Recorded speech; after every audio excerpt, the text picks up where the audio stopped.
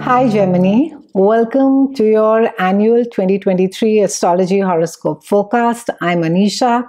Welcome to my channel. I speak everything around astrology and tarot.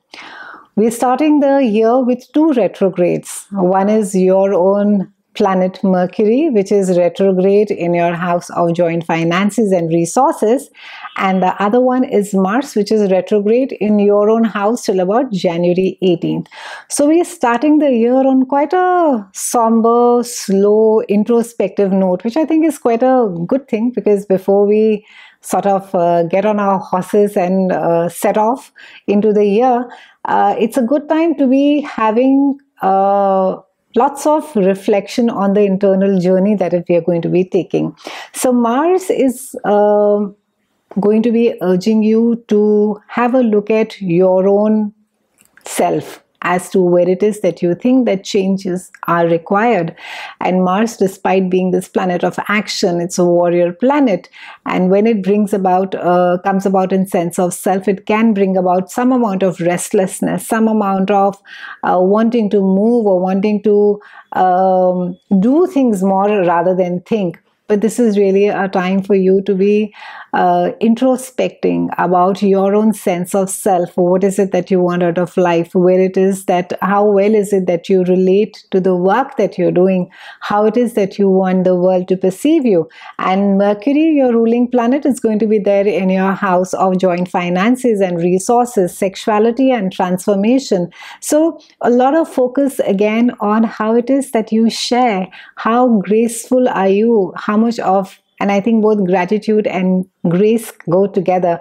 So how it is that you are in your relationship, how giving are you? And this speaks about our intimate relationship. This doesn't have to do with our children. It speaks about our other half, our partner. How loving are we? How generous are we of the spirit? This really doesn't again speak about material things. It speaks about your own emotional journey, your own emotional space of sharing.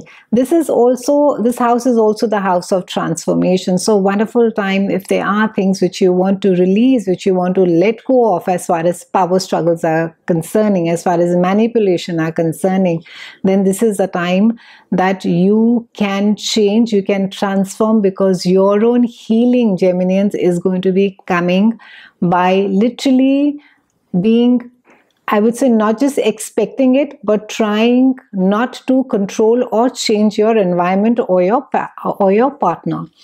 March the 8th, we have Saturn, which is changing signs, and it is resonating with Neptune, which is there in Pisces, and it is moving into your house of career, reputation, and accolades. So this is at the beginning of this transit. It could be that you have an increased sense of you feeling very sensitive, to where it is that you stand in life, or your career, or your reputation, and you could be feeling quite uncomfortable. You could be feeling as if you're up for scrutiny, that you're being judged for your work. You could be feeling publicly exposed, or you could feel that, oh, your career is on fire and everybody is judging you and thinking.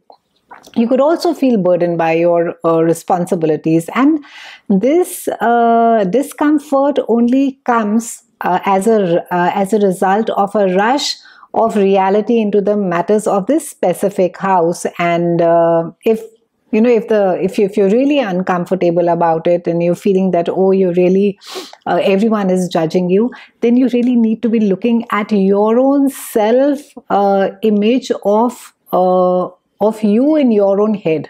And this has very little, Geminians, to do with an external judgment. This has to do with the pressure that you seem to have created for yourself in your own head. So transits, Saturn's transit over here, it's actually freeing you. Ironically, it's freeing you in a way by letting you know your limitations. It's letting you know that exactly this is what your work is, this is what you can deliver, or this is what your limitations are, and you should not push yourself more, or you should not drive yourself hard just by feeling and thinking that, you're under constant scrutiny, or people are judging you or talking about you, and so on and so forth.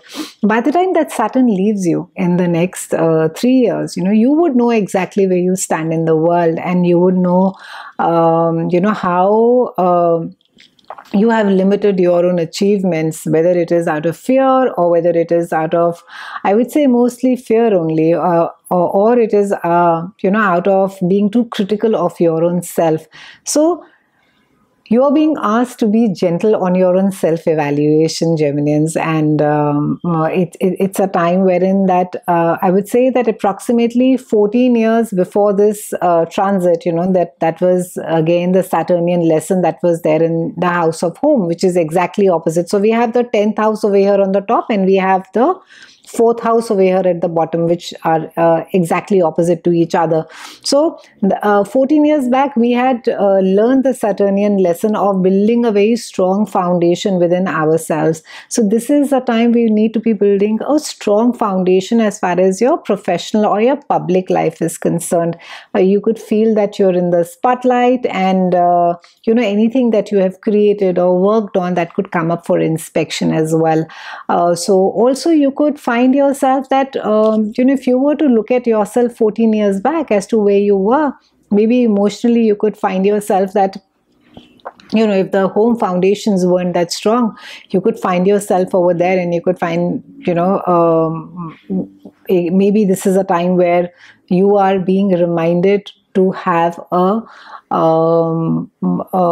better grip on your own self, your own inner strength as well. And this transit, if it happens for you, if you're still early in your career, if you're a young adult, then it's a time that you're just simply being asked to face your duties as a career person. It's nothing more. You're just getting used to the rigmarole of that, there's work, there's expectations I need to deliver, there's office politics, and at times I come up for scrutiny, and it's just a part of the professional life, and you're just maybe getting a sense of that. So the focus actually of this house is not as much as where we are going, but the more focus is where we are standing as of now. It's a time where you will be working very hard. You will be, taking your fair share of responsibilities and duties. And Saturn, when he leaves this house, he always leaves a reward. So don't shy away from rolling up your sleeves and working hard, Geminians. However, as Saturn moves through the house, you will start to feel more secure. You will recognize what it is that you have accomplished and what it is that you need to accomplish. On March the 23rd, we have the most planetary talked about of the topic of the decade, that is Pluto changing signs, and Pluto is moving into your house of joint finances and resources, and it has been there, and it's now looking into your house of long distance travel. It is the house of deepening of spirituality and expansion of the mind. So you can expect when Pluto has started ruling now, by the time that 2023 comes to an end, Pluto would have completely ruled into this house of long distance travel and spiritual journey. So you can expect drastic changes as far as your philosophical belief system is concerned, as far as your religious and cultural outlook is concerned. And it can be that either there is a direct experience, either you experience it at home, or maybe that you'll find that you're just intuitive and you're just gradually drawn to these things, and they can these experiences can provoke a personal confrontation with your internal spiritual reality as well. So when Pluto transits this specific house, it can also be that some of you will get financial aid or government scholarships for higher education, and they can be travel possibilities which are related to business with foreigners or distant lands, or even introduction of a new scientific technologies in other countries as well.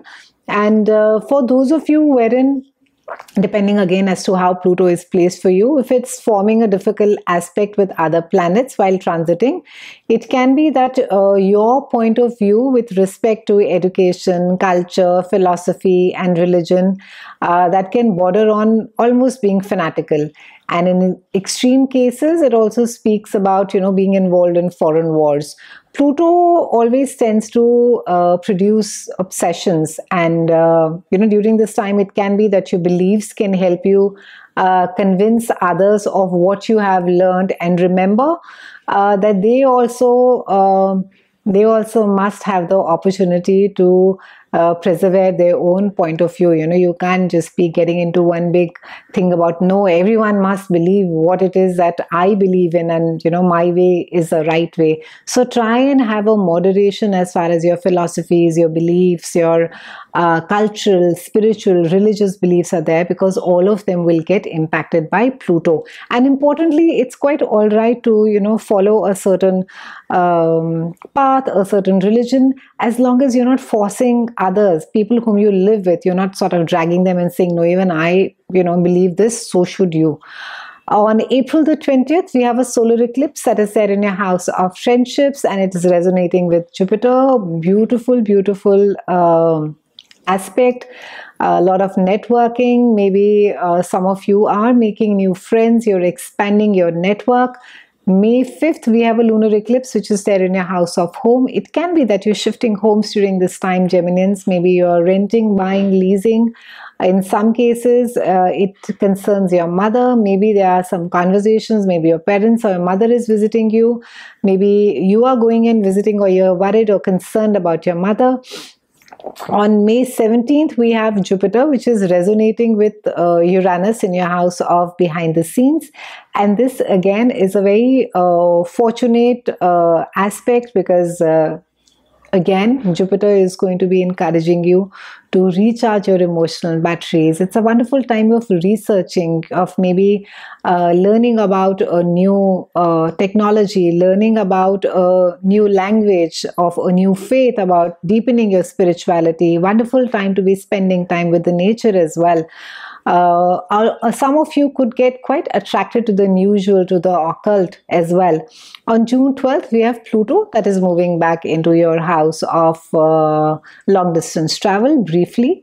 And on October 14th, we have a solar eclipse which is there in your house of love, romance, creativity, and children. So it can be that for some of you, you start a new relationship. For those of you who are in a relationship, this speaks about a kind of a deepening of commitment of sorts. Wonderful time for children, wonderful time to be spending time for children, wonderful time to be letting your own inner child out as well. Great time for publishing, great time to be spending that quality time with your children as well.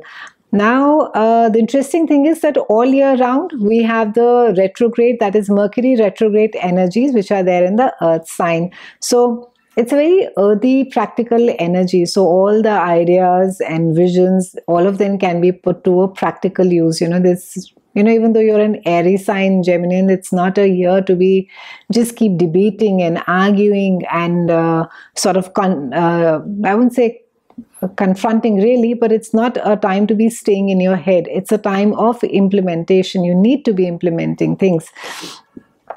And on October 28th, we have a lunar eclipse that is there in your house, which is behind the scenes. So something comes to an end, something reaches a fruition. Maybe you're at peace with something, you finally either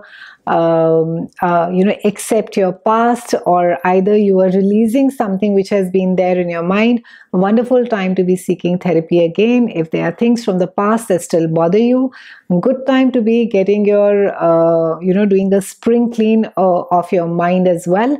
Fabulous year for transformation, Geminians. Fabulous year for growth, for learning, personal development. The only thing is that you need to be open to change. You need to be fearless. You need to be, I would say, more compassionate to yourself. Be kind. Stop being hard on yourself, and also I would say specifically on your partners, because Pluto being over there, while it's okay to raise the bar on ourselves, I think it's a little unfair to keep expecting or keep I would say pushing our partners to have the similar ideologies or faith, or or whatever it is that we feel very strongly about. It's been a pleasure speaking with you, Geminians. I wish you a fabulous 2023. I'll see you again soon, and thank you so much for watching.